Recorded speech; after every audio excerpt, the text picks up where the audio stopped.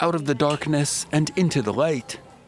In Zanzibar, one NGO is helping rural villages install solar power systems, training women as their engineers.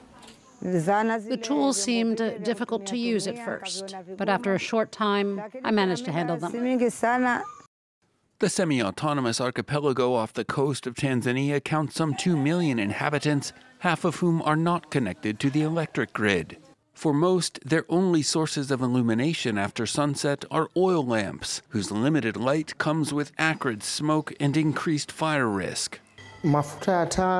Kerosene has many dangers. Houses can burn down, children might drink it.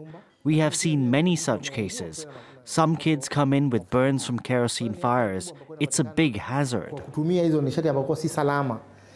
The East African coastal climate, though, has abundant sunshine, and rural Zanzibar has many women with deep connections to their local communities. After 6 months of training at the Solar Mama program, they're sent back to their villages with 50 household solar kits and the expertise to install and maintain them.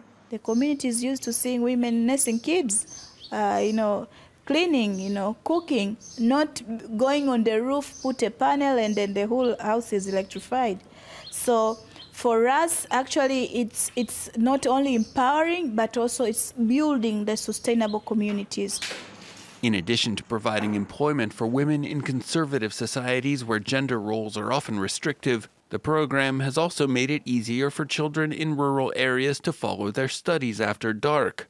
So far in Zanzibar, the Solar Mamas have lit up nearly 2,000 homes.